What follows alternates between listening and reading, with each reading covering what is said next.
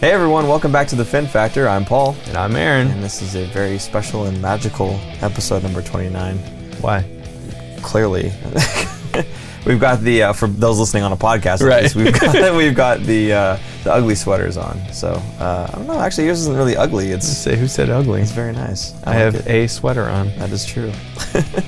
Well, episode number 29, I know you've got a couple players in mind. Let's see, Ryan Clough. That is correct. And Mike Vernon. Chloe. Yeah, Vernon, yeah, that's a good one too.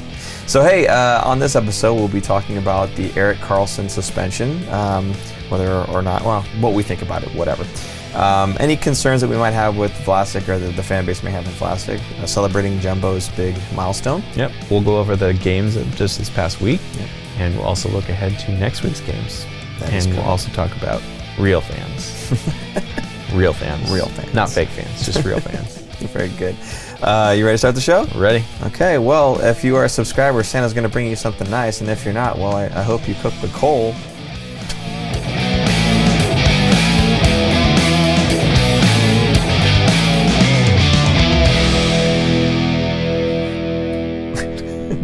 Turn my lights on.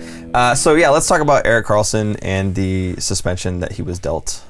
Yeah, he got a 2-game suspension. When I watched the game and saw it live, I wasn't so sure at first. Watching it in real time, I thought he hit shoulder on shoulder and got his head afterwards, but after seeing the slow play, slow-mo replays several times, he did hit him in the head. And I understand where the league is coming from. They're trying to get rid of these headshots, and I don't necessarily disagree with it. I thought 1 game would have been fair. I think 2's a little bit harsh, considering he's never really had a history of doing these kinds of things. But at the same time, you can look at the league trying to maybe send a message to the rest of the league. And then tonight's game, we saw Oliver Ekman-Larsson kind of do a similar thing. So it'll be interesting to see. And as of the recording tonight, they haven't announced anything. There's going to be a 3-day break right now of the entire NHL, so there won't be any games. So they have a little bit more time than doing Karlsson's the day before a game or the day of the game. So I think 2 games is a little harsh. I think it's still within reason. So I don't know. It was interesting to see the team without him today. Yeah, I saw a tweet that you threw out there saying that it looks weird to have Erik Karlsson not on the ice, so I guess that means he's the Shark now. You know, I didn't like that it was a 2-game suspension. Again, I'm with you. I feel like it was okay to suspend the guy, for a game, or to fine him. The fines are really just a slap on the wrist. The amount that they fine these players, they donate in a day anyway. So that might get negotiated later in the next CBA agreement, though. But I think 1 game would have been fair for a guy who doesn't have a history of this, has been in the league for a very long time, and hasn't played like that. There's also no penalty called on the play. Yeah. So the refs didn't think it was a dirty hit when it happened. Right. And I'm not saying it was definitely a dirty hit. I don't think there was any malicious intent on Karlsson's part to hit the guy in the head. He just timed it wrong and came across and hit him in the head, unfortunately. And as far as Oliver Ekman-Larsson's headshot to LeBanc in the game today, Arizona, to me the bar's been set. If what Karlsson did is a 2-game suspension, and he's been in this league for a while and has no history of it, didn't really even intend to hit him in the head, and he gets 2 games, then Oliver Ekman-Larsson should get 2 games. Now, I know you're saying the Department of Player Safety is wildly inconsistent, I guess, with how they just kind of throw a dart at a board with the blindfold on and whatever shows up. Yeah. But I think, if you're going to be consistent, then that's the bar. There's a guy who has no history of this, and you gave him 2 games. So Oliver Ekman-Larsson, the headshot on LeBanc looks more intentional than Erik Karlsson's hit to the head, so I would think at least 2 games. Yeah, and we talked about this during the live. There was a question that came up from somebody, which, if you haven't checked out our live segments, I check them out. They're a lot of fun. Yeah. We tend to do them before we shoot, so Sunday nights, a little plug there. But one of the questions was if the guy didn't get hurt, would he have been suspended, or maybe only 1 game if he wasn't hurt? And there might be a little bit something to that, since there was no penalty call, but the guy was injured. He didn't return to the game, and he should have gotten helped off the ice. Another thing that we had talked about, that I was kind of shocked that none of the players helped him get off the ice, because he was really struggling. Almost fell over a couple times on his way off. but none of his teammates came by to help him and skate him off. Yeah, which is a little crazy. One of the comments was, I'm surprised that nobody came to his aid in terms of standing up for him, and that nobody also came to his aid in helping him get off the ice, which, yeah, it was kind of weird seeing that there was no, I don't want to say camaraderie really, but that's kind of what it is. There was no offer for help from his teammates, which is kind of odd, you know. Yeah. But it is what it is. Again, I'm looking for the same level of suspension for Oliver Ekman-Larsson. I'm having a real hard time saying that name. I say OEL. I'm having a hard time with OEL if he does not get a 2-game suspension, because it seems like that is as fair in terms of the type of player that they are. They're not ones that go out there and look for these malicious hits. Sometimes it happens. Again, OELs looked more intentional than EK65s, so I'm just going all abbreviations now. So that's what I'd be looking for. So anyway, moving on from that, Marc-Edouard Vlasic not playing up to the par that we've seen him play before. Somebody had mentioned a puck to the head last season with a concussion protocol all in effect there, and that he hasn't really played the same since then. And I don't know if that's really a cause for concern, or if he's just having a bit of a bad year right now. What are your thoughts? It's hard to say. Kevin Kurz actually just came out with an article tonight touching on it, along with some other things on Hurdle. But to me, I think there's a lot of things going on. I don't think it's narrowed to one thing. I don't think you can pinpoint it to one thing. I don't think it's an injury. I don't think it was a shot to the head. I think just multiple things. One of them being, if you look at his advanced stats, him and Braun are at the bottom of the team in terms of shot attempts for. Most of that is you have Burns and Karlsson, who aren't paired together as your other two pairings on the team. When you have an offensive zone start, you're going to start one of those two pairings just because they're going to give you a chance to score a goal every time. Or both of them. Right. Just depending on who's not tired. That's how you roll the dice. Who's not tired, Karlsson or Burns? Okay, get out there. So unfortunately for Vlasic and Braun, I think their stats are going to take a hit because of it. They're getting more of the defensive zone starts than Karlsson or Burns are. So you can't quite look at the advanced stats and go, oh, here's the problem. Right. You can't look at an injury and go, oh, he got injured. You can't look at his plus minus, because I mean, even in the article he mentions he gets on the ice and they score a goal. He's got 4 of those this year, and he leads the team in minus. I think he was a minus. I forgot to look it up. Like 14 or 13, somewhere in there. Yeah. And he's fourth worst in the league for plus minus. So he's having a bad year. He's not doing so well. Well, and we see, he's at the bottom of the pile in terms of plus minus. And for those of you who don't like the plus minus stat, that's fine. We look at the advanced stats, and he was like 40-something% or whatever it was in terms of the shot attempt percentages, which basically means they're shooting on him more than he's helping generate a shot on goal the other way.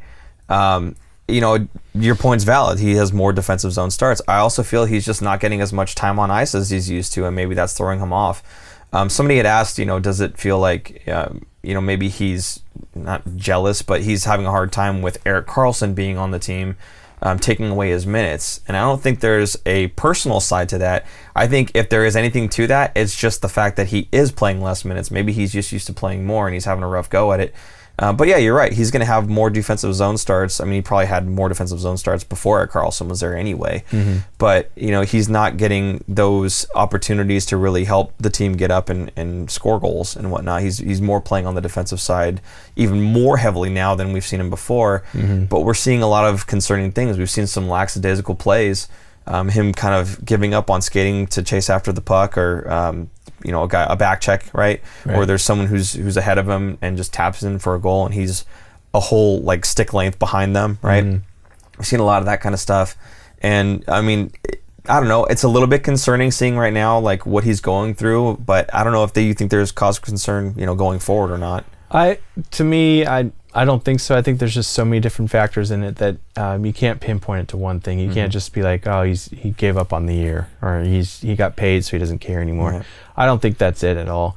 And for people who want to trade him, he has a no movement clause, so he's just going to say, no, I don't want to get traded. Or what? People want to trade him? Right. So I mean, Yeah, that's a funny joke. Everybody wants to trade everyone. Yeah, so it's okay. To me, it reminds me of Patrick Marleau when he was a Shark, and it was the 07-08 season. Yeah.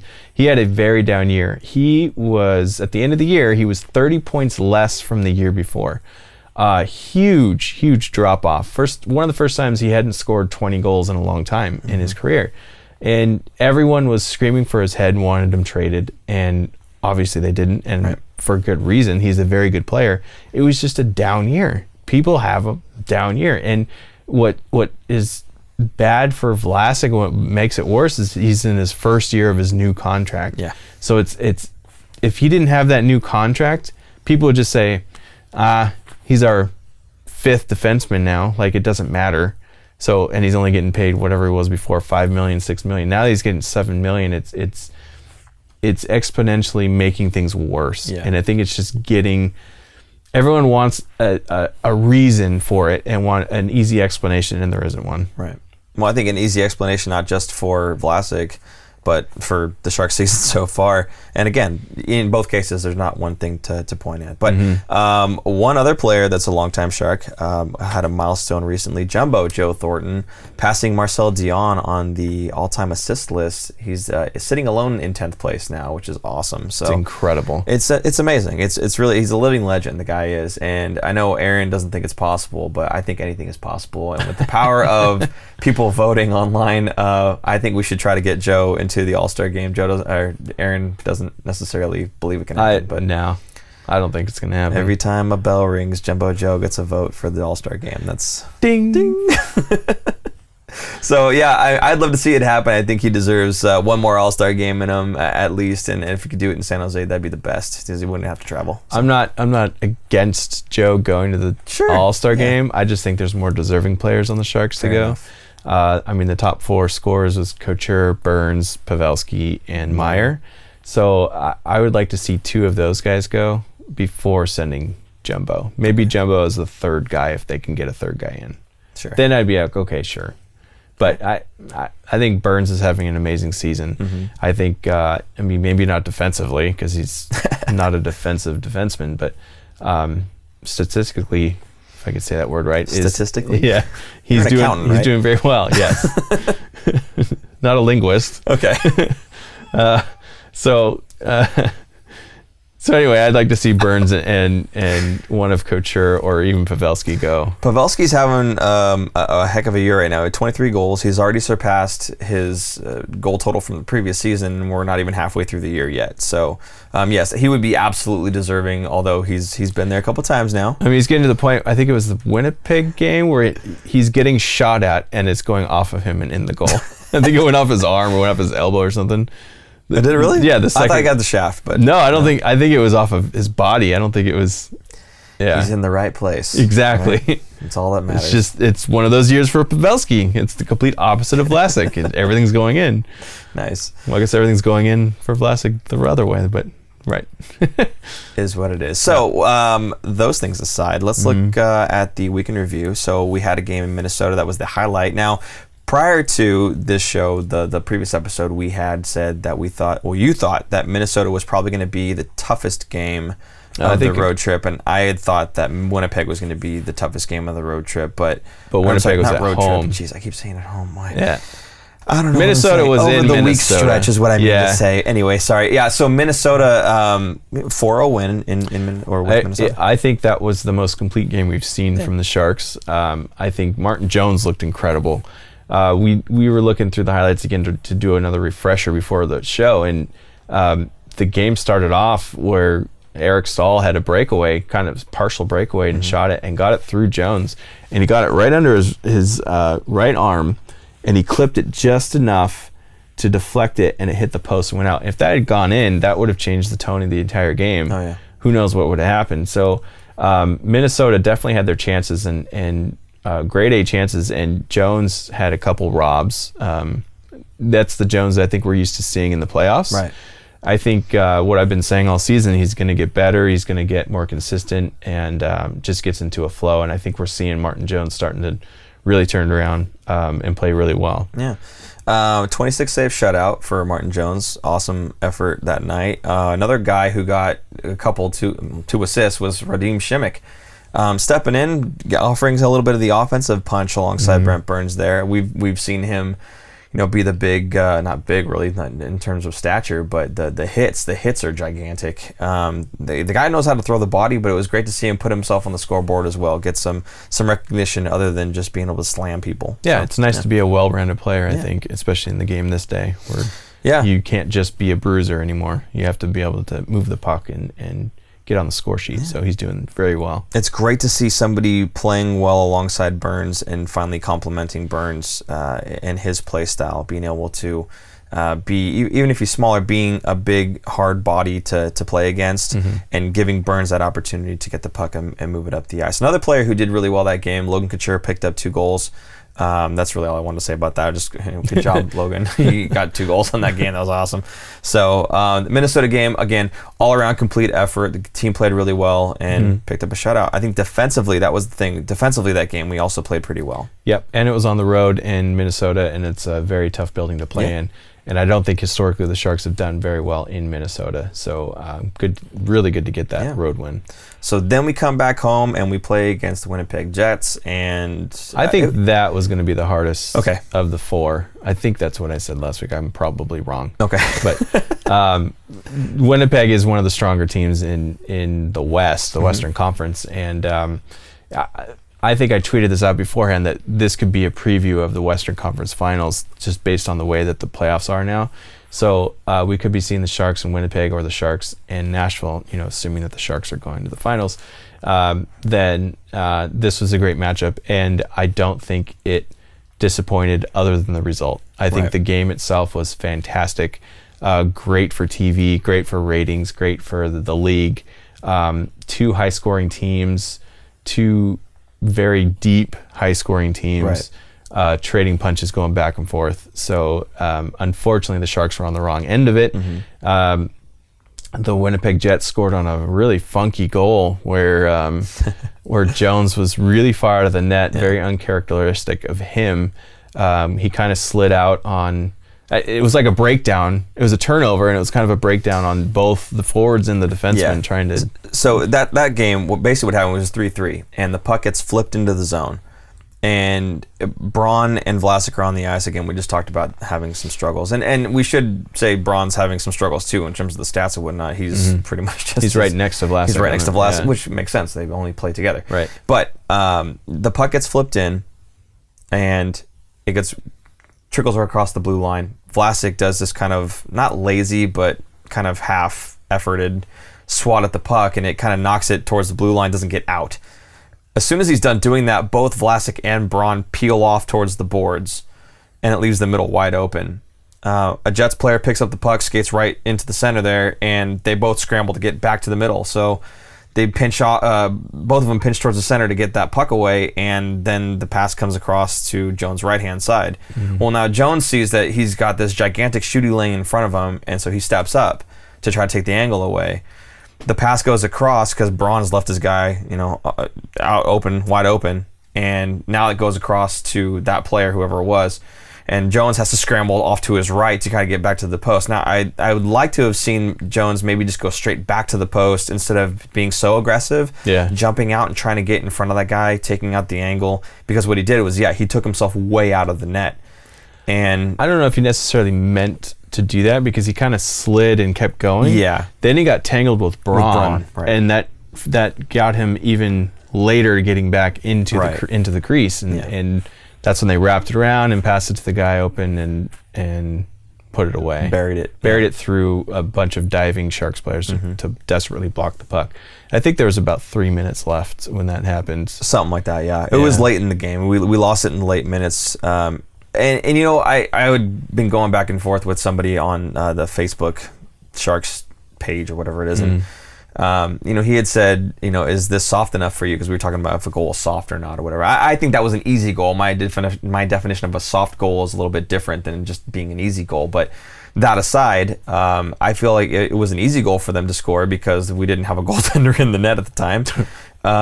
But he gave me a screenshot of of Jones, feet out of the net, like way off in the side with Braun on top of him.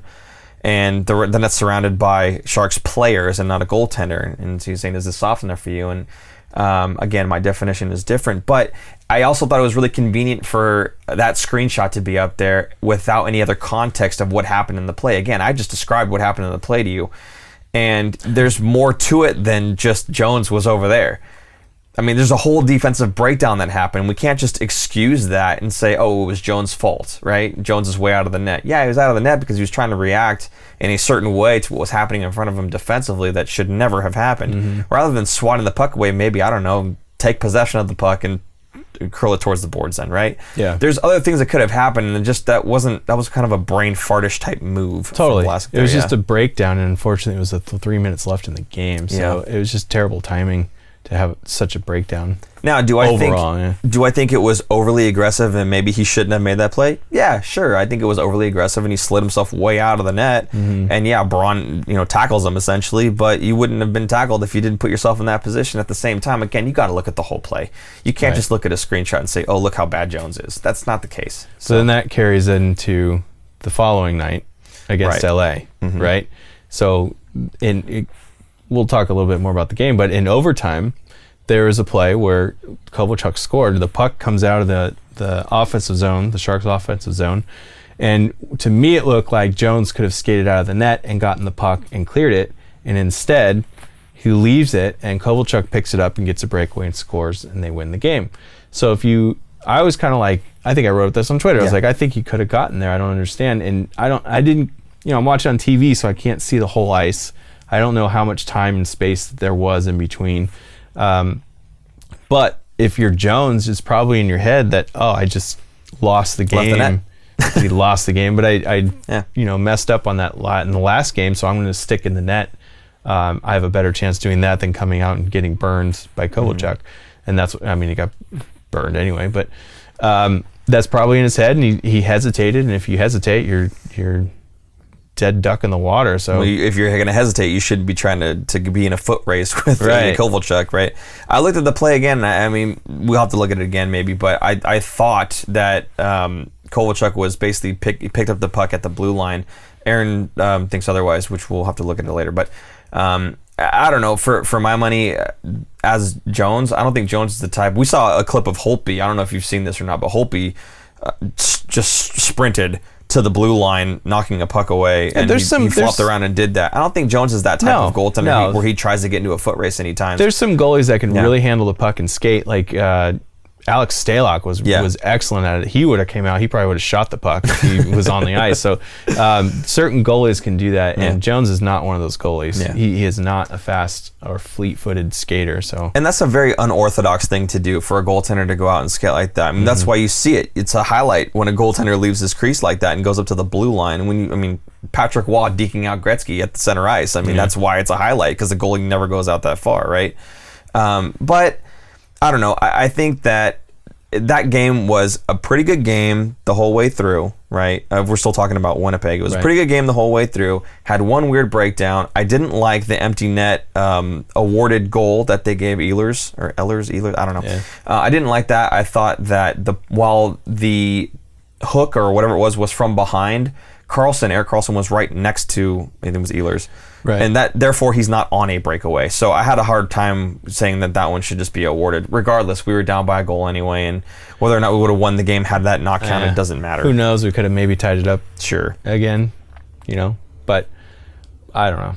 It was a funky hat trick because another one of his goals was the one that came off the stanchion and bounced in front of the net, which is just terrible luck. So the Sharks just didn't get the bounces enough to get it their way. So it was a close game. I think it could have gone either way, and unfortunately it didn't go for the Sharks. And let's not forget, Winnipeg is a very, very good team. Right. And sometimes you're just going to get beat by a very good team. And frankly, I think we hung with them pretty much the entire game. Again, it was 3-3 until that one weird defensive breakdown. I felt very confident that the Sharks would be able to hang and beat them in a 7-game series after watching that game. Yeah, and that's a good point. That's a very good point. You made the comment. That's how you kind of look about it. Yeah. That's how I like to look at things and go, okay, if the Sharks are playing this team in a 7-game series, would they beat them? Would they get smoked by them?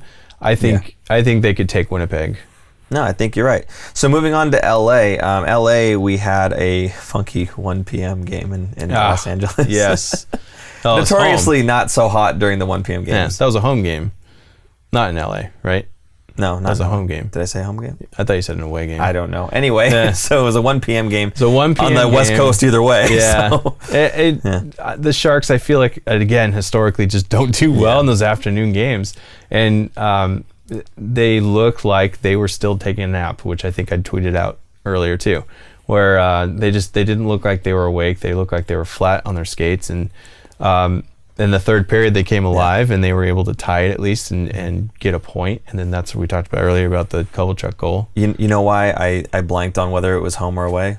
They wore the white jerseys. Yes. When the Kings and came in. I loved it. And I missed the home whites.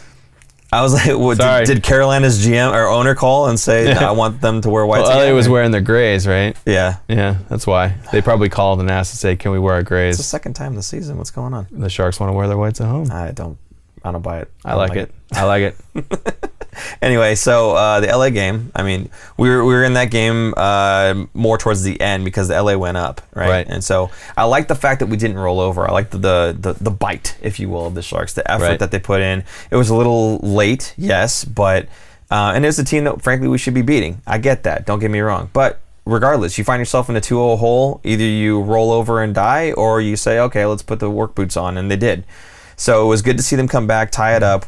Yes, we should be beating them, but hey, if you're going to lose, I'd rather take a point out of it, right? They salvaged a point. I'll take the point. Yeah. I'm more happy with an overtime or shootout loss when they were losing and they get the tying goal to force overtime, because I feel like they weren't going to get that point, but they got it, or they weren't going to get anything. So I'm okay with it. Even though LA's at the bottom of the division, at least they got a point when they probably shouldn't have, because they were not playing very well. During most of the game. And the goal that got scored, the game winner, again, we talk about goals that are, defensive breakdowns, and it sounds like we're sticking up for Jones a lot. Part of it is because I kind of am. I mean, when you've got a breakaway and it's Kovalchuk and there's nobody else, it's kind of hard to stop that puck. I mean, an elite goaltender, maybe does. We've already said on this show, Martin Jones is not an elite goaltender. He's a very good goaltender, right? I mean, if you're the LA Kings and you have a breakaway in overtime, you're going to want it to be your elite goal scorer, Kovalchuk or Kopitar, although Kopitar's snake-bitten this year. But anyway, the person who got the puck and got the goal is the exact person that the LA Kings would want to have gotten that chance, and he buried it. So and that's why he gets paid the big bucks. Yeah, and the thing is, again, let's not, just like the Jones goal against Winnipeg where he was out, let's not look at a screenshot, right? Let's take a look at how the play happened. How'd the play happen? Well, they brought the puck in the zone. I think Donskoy brought it in. They had just changed. Passes the puck back to Kane. Kane is last man back because Vlasic has joined in the rush on the right wing. So Vlasic is in deeper than Kane is. Kane fires it, and it goes wide, and it rims around, and it goes out to Kovalchuk, who's waiting and just takes off, right? So, again, it's one of these weird things where, a missed shot turns into a break the other direction, and then are you going to blame Jones for that? I think it's just a lot of little details that they're going to close up by the time playoffs start, second half of the season starts. The only thing I think that Kane maybe could have done just differently there is either make sure you hit the net when you fire it, or pass the puck because you're the last man back. Yep. That's, I mean, I think it was a 3-on-2. It's a mental thing. Everything's just mental mistakes. But I mean, hey, it's easy for us to say that from these chairs. Couch. So, the couch. Is this a couch? No, not really a couch. These chairs. Anyway, but it's in the moment he's just trying to score and win the game. He's not thinking, what if I miss and this thing rims around and then Kovalchuk is off the races, right? No one's thinking that. So I don't know. Again, I do defend Jones on a lot of this because I think that the fan base can get a little too down on him, and I don't think it's fair. I'm okay to say Jones had a bad night, or Jones let in a softie, or Jones just missed it flat out, or whatever the case is, but I think for a lot of these goals, you really have to look at the whole picture and see how it happened, and not just, oh, they lost, and who was in net? Jones? Jones sucks. Yeah, exactly. That's what I think. It has to be a little bit more than that if you're going to say that Jones is a bad goaltender, because he's not. Right. That's how I feel about it. That leads to tonight's game against Phoenix, or Arizona, sorry. Yeah. Old habits die hard. tonight, almost similar to LA game, they didn't look quite right to start, and Arizona's a much better team this season than they were last year. They have a lot more dangerous guys, I think, this year than last year. They're not quite up there in the standings of the Pacific, but I think they should be. I think they're a better team than Anaheim. Anaheim just has a better goalie. They have an elite goalie with Gibson, but if you take him out of the equation, and he'll probably get hurt, right? I would see Arizona being a bubble team and fighting for a playoff spot. So, not quite a basement dweller like LA. I thought they, again, tied the game up. They battled back and tied the game up. I'm, again, happy with that result where they're behind and they tie it up and get a point out of it. And it went to a shootout, and this time, the shootouts are just awful. I mean, I did this awesome dad joke on there that I could post on there about about shootouts in the NHL, but it's a coin toss. It might as well just be a coin toss at the end of the game to see who gets that extra point, and I think it needs to get fixed. We've talked about this many times before. But one thing I do want to talk about is the Sharks are 0-3 in the shootout. I think it's time to change up who you're throwing out there in the shootouts. But you get to go to practices and you get to see they do a shootout challenge, basically. Now, who wins those all the time? Is it the people always shooting? Is it Pavelski and Couture? It's actually not any one person all the time. I've seen Joe Thornton win in the shootout challenge, and the boys selly hard for Joe when he wins that, by the way. That's awesome. It's really cool. And when he scores, he's up on one skate, sticking the air, fist out, like, woo! You know, he's enjoying it. He really is. So I've seen him win one, and frankly, I've seen Justin Braun get real close. He scored a few goals, and they had one where it wasn't the whole tournament that they do. It was just like Dell, and then they kept kind of going after him. And Braun had 2 goals in a row, and he deked out Dell hard. He really did.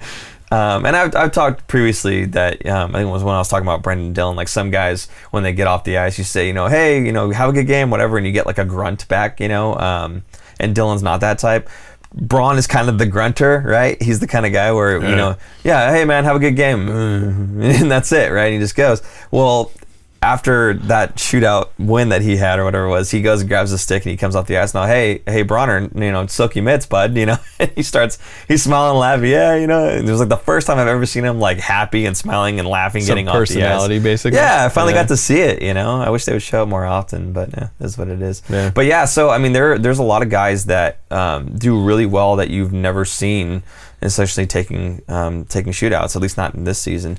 So I think you're right. I think Pavelski, my opinion on Pavelski is he's very good in the shootout, but I think everyone's seen him do the shootout now with the quick skate up and then the pull up and stop and then the back and forth and try to go 5-hole or whatever it is, So I don't know. I think maybe it's just that everyone's seen it already, and then they've got the scouting report on him. Logan's very good. Hurdle's very good. But the guys that do really well, and I've seen Sorensen have lots of really nice moves, but he doesn't tend to bury it, but he's very good and mobile. Donskoy's another one. He's got really silky mitts, and he's almost built for the shootout, that guy is. I mean, I've watched him so many times, and I've tweeted it out too. This guy works on his edges like no one I've ever seen, and nobody on the Sharks works their edges more than Jonas Donskoy does.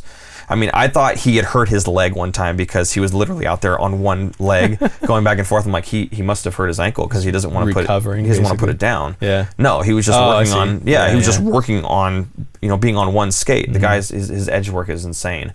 But yeah, so Jonas Donskoy is another guy that goes out there during those and does a really good job, and I'd like to see him more in the real shootouts. So, but again, throw Justin Braun out there. The guy's got mitts. Who knew? Yeah. Certainly no one on the other team's going to know. Yeah, so they wouldn't have a scouting report on him, basically, so it could be thrown in. I'd love to see it. Yeah? I really would. I'd love to see, okay, Pavelski and Donskoy, and then Braun. How many people are going to say, fire DeBoer for putting Braun out there and he doesn't score a goal? Okay, yeah, if he doesn't score a goal, yes, right? They're going to fire him, right? Say, why would he do that? Well, they haven't been watching him in practice. That is, no, and I think, again, it would be awesome to see, especially if he put it in. Remember when Rafi Torres scored? It was against LA. It was like Rafi Torres' first game or something like that with the Sharks, and he goes out there and he's one the bruiser. Of his 10 games that he's played. He's the bruiser, right? Sharks, yeah, exactly. Goes out there and he scores a nice goal. I think he put a 5-hole on quick. Yeah. It was awesome to see. It got everybody out of their seats and it was great.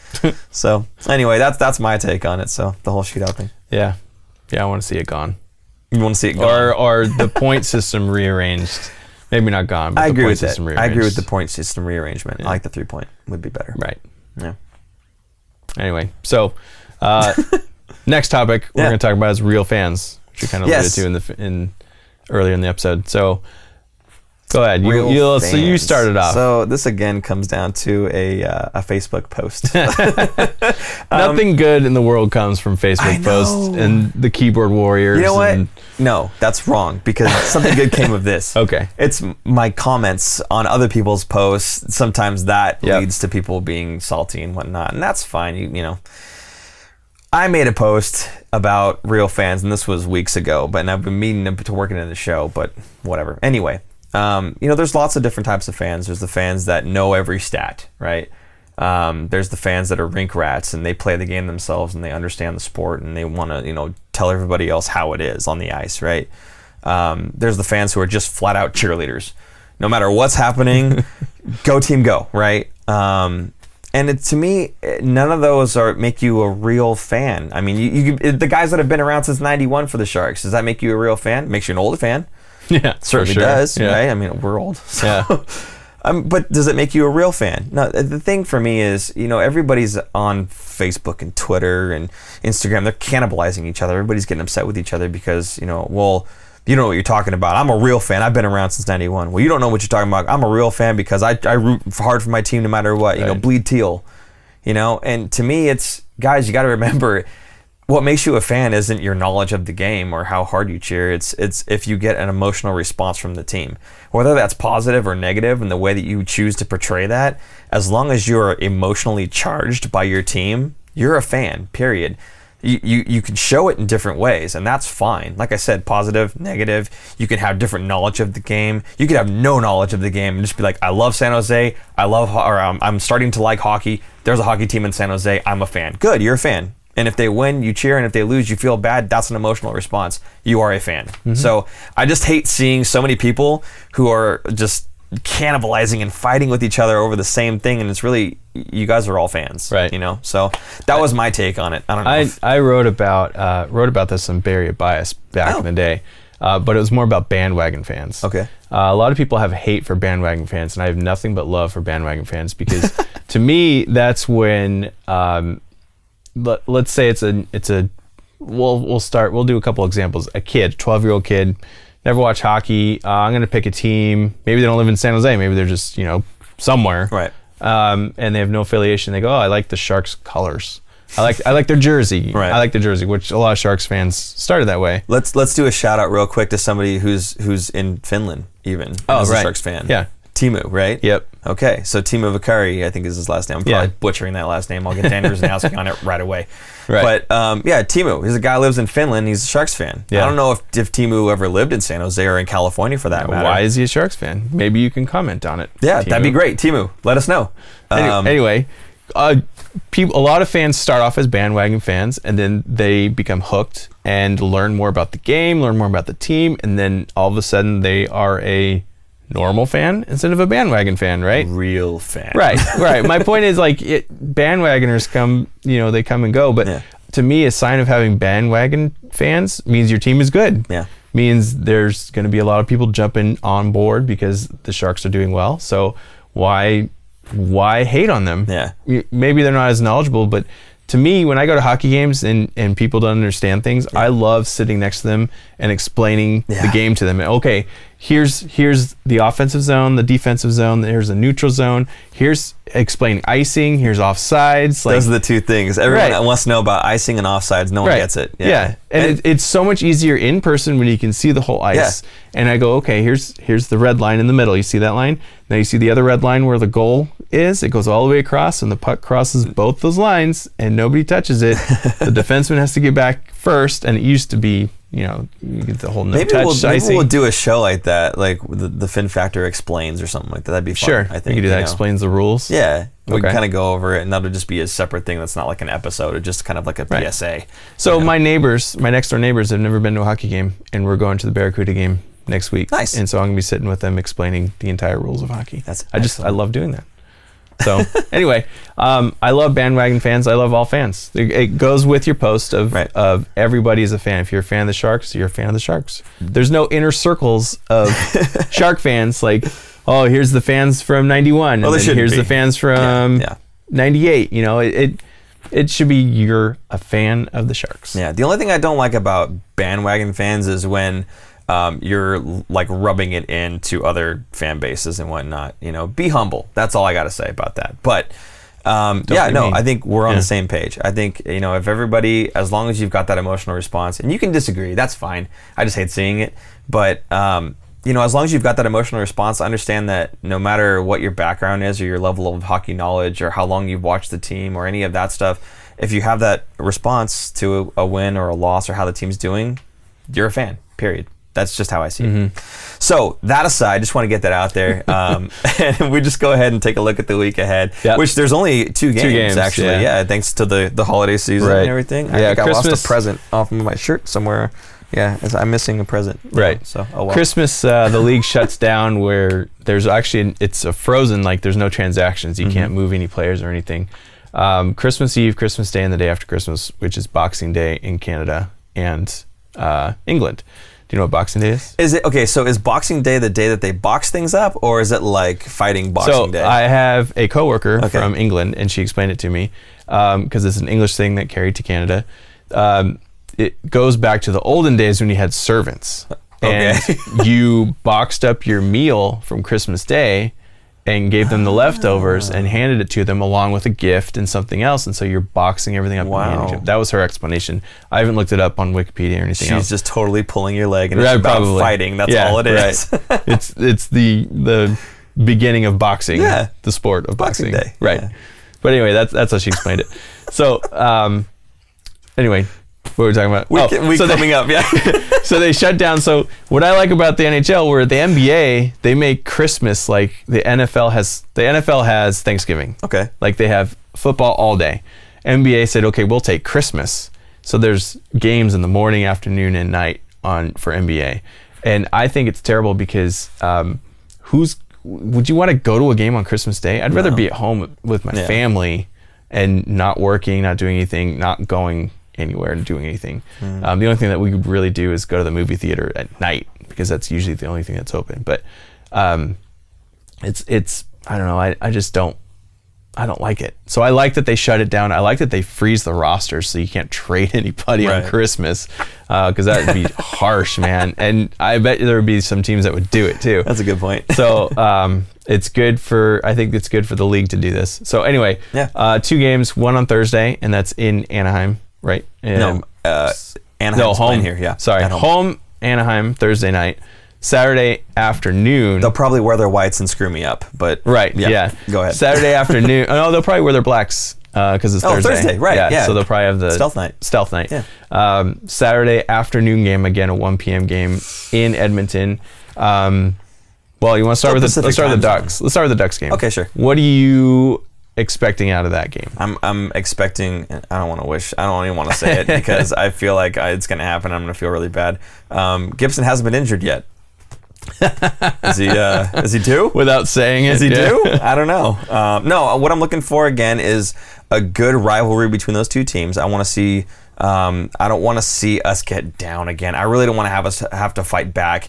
I like that we were able to fight back. I like that like you said, it feels better when you get that point having been down, but I don't want to put ourselves in that hole. There's some individuals that I think I'd like to see playing a little bit better. Obviously Vlasic, I'd like to see him kind of snap out of it a little bit, and him and Braun play a much more defensively responsible type of game that we've grown to expect, and we've grown to know that they're capable of playing. I want to see that. So there's some individuals that I'd like to see having a really good game during that first game back after the big break. We'll also probably see Tim Heed play again because Karlsson will be suspended for one more game. Yes. So I thought he played pretty well in tonight's game. Got a goal. He got a goal. Yeah. Got a power play goal. So showcase maybe for a trade later. It's good for him to step up and do something and not just be there, but actually be on the score sheet and make a difference in the game. So we'll see one more game without Karlsson. I think what I'd like to see is the Sharks team that swept them in the playoffs last year. Well, sure, wouldn't anybody? Right, but I mean, I want to see them play a full game like they did in Minnesota. Yeah. Beat down on Anaheim because they're kind of climbing in the standings. This is going to be a great chance for the Sharks to get ahead a couple more points because you're not giving up points to a team catching you. Yeah. It's better to be the team ahead than behind. So I'd like to see them get a regulation win. I want to see them remind Anaheim where they belong so that Mike Johnson isn't right. I don't want Mike Johnson to be right after the amount of trash I've been slinging his way on this show, which he hasn't watched any of it anyway. Like, Finn who? Yeah. That was episode number 5, by the way. We titled the Finn who. Yeah. Anyway, I don't want Anaheim to have any sort of, let's call it hope. Right. Okay. Yeah. I don't want them to have hope. I want to bury them, you know. Rip that Band-Aid off. Yeah. Yeah. Yeah. So that's what I'd like to see out of the Anaheim game. Now, after that, we've got a game on Saturday, 1 p.m. against the Oilers. Like you said, 1 p.m. game's not exactly our cup of tea, and it is in the Pacific time zone, so it won't be like a 10 a.m. game to them. No, they're in Mountain time zone. Oh, is it Mountain? Yeah, they're over 1. Are they really? Yeah. I did not know. There you go.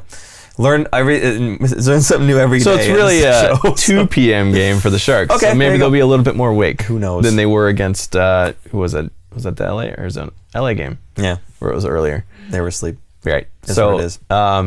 What I hate, Ken Hitchcock teams are the worst. Lockdown. They lock down. So what I'd like to see, and what the Sharks are good at this season at least, is scoring the first goal.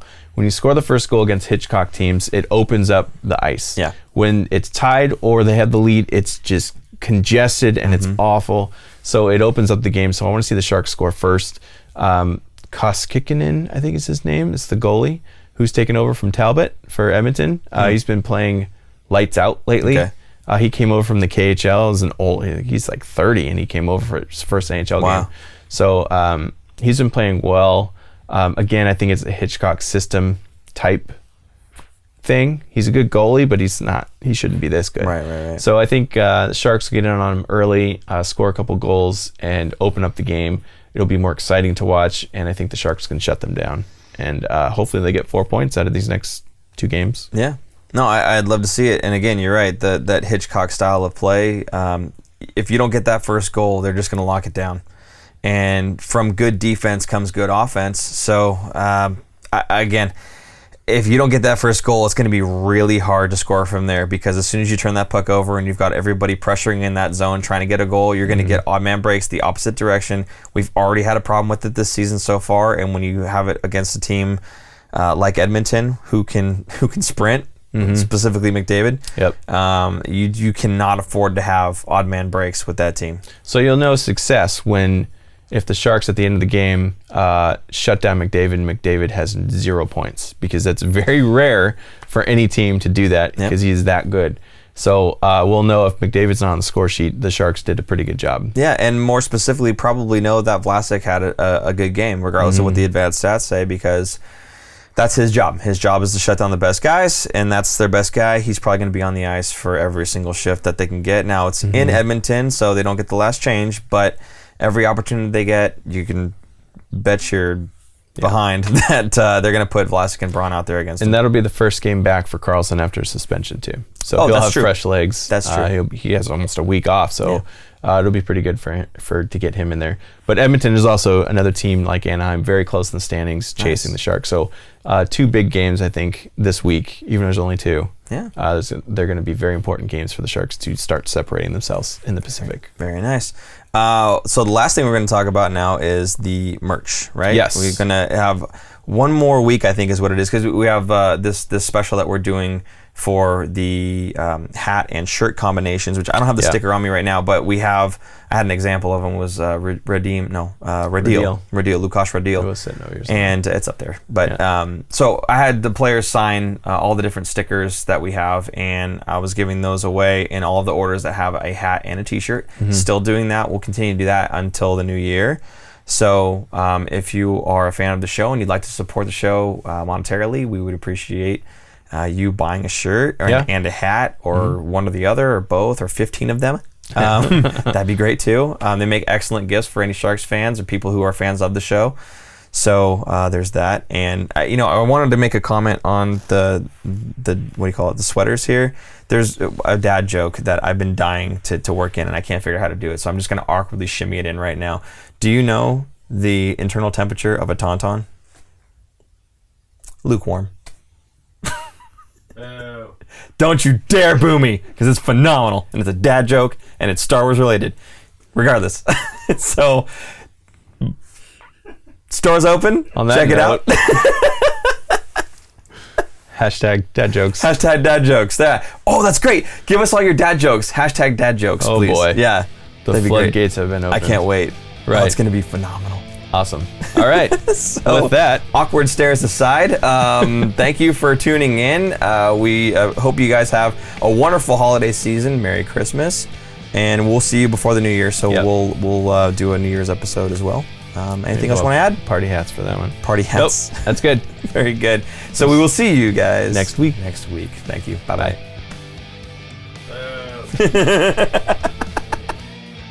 Hey everyone, thanks for checking out the show. You can support us by following us at The Fin Factor on Twitter and Facebook. You can also find us on Instagram as @FinFactor. If you're listening to us as a podcast, please, please, please give us a 5-star review.